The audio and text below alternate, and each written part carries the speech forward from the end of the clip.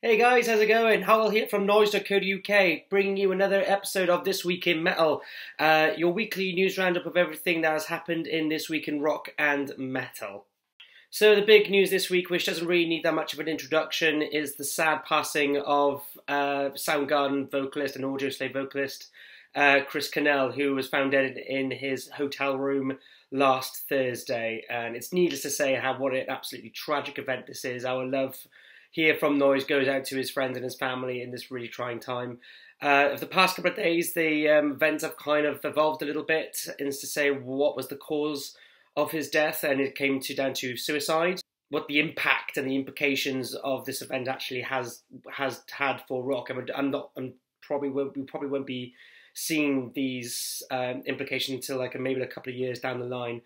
But it's absolutely devastating. We are so saddened to hear of his passing, and again, to all his friends and family, we wish them all the love in the world. And Chris, we will miss you a lot. No other voice will ever come closer to what you projected over the past, well, since the early 90s and late 80s as well, with Soundgarden breaching in from that Seattle scene, which has cemented rock in modern times. So thank you so much, Mr. Cornell, and hopefully we'll get through this, and we will remember you always, especially through your songs. And yeah, that's pretty much all we have to say for that. We'll bring you more updates on the causes and so forth over the next couple of weeks or so, and keep you on top of that. So yeah, no, all the best now, all the love to his family. And in other news this week, Satyricon, the mighty Norwegian black metal giant who helped cement the scene in his most extremely beautiful dark artiness, have signed to Napalm Records, which is absolutely great. And they've announced that they're going to be releasing a brand new album coming out this autumn. It should be out it's scheduled to be out anyway, on the 22nd of September. Currently there's no name for this album as of yet.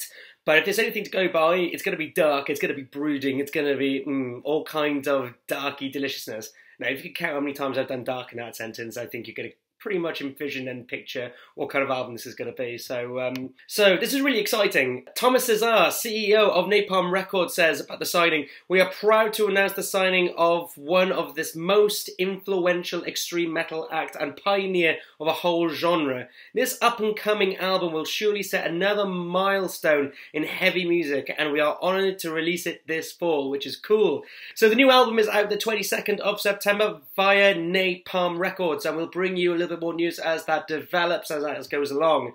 Next thing, and our final news segment this week, Iron Maiden fans were probably wondering why they haven't been hearing Hallowed Be Thy Name played in the set since about maybe August of last year. And unfortunately, it's come to our attention that Iron Maiden are in a bit of a lawsuit with another band called Beckett. Now, the issue is that this band have apparently written lyrics that featured in Hallowed Be Thy Name and the song Nomad, which is from Brave New World. And apparently they've written these lyrics back in 1969 off the album Life Shadow. Due to this factor, Iron Maiden are unable to play these songs, which really, really, really sucks. Now, Iron Maiden have issued a statement saying detailing what's actually going on and why this has been brought to account, but they haven't. But if they're coming under the scrutiny of it now, if they're in the lawsuit, what's the harm of not bringing it to the forefront already? Now, that could be me and my complete legal ignorance of why they're not playing it in the first place.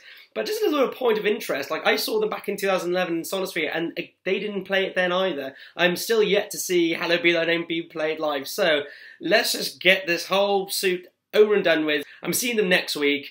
I know it's not going to be played, but god damn it, a man can't stop him from, at least praying for that matter to happen. You wish anyway, never mind. So we'll keep you posted about what's happening there, Iron Maiden fans. I'm sure he'll come back into the set soonish, I hope. That's all you can really do, really, at the end of the day, so never mind. And yeah, so that pretty much sums up your news for this week. And just before we go, I'd just like to share my track of the week, which is Volur's Breaker of Oaths, which is taken from their up-and-coming album Ancestors, which is out the 2nd of June, via Prophecy. Think of like a darker version of like Pallbearer. has a little bit more weight to it. Of course, it's got like the druidy type instrumentals are going in, like the violins. That was like, oh, they're so eerie. That really like paint a massive picture of like this olden timed world that you never thought deemed possible inside your head, which is absolutely fantastic. They're Canadian, which is outstanding in itself. They're a really interesting band, so I definitely say check it out. And like I said, we're going to put the description for the video and the link for the video in the description below for you to check out. And that's our episode for this week. Let us know if we've missed anything. Comment in the section below. Make sure to give this video a like and subscribe to our channel. You can visit us at facebook.com/noizzeuK. I've been Hywel. I will see you next week for This Week in Metal. Peace. Boom.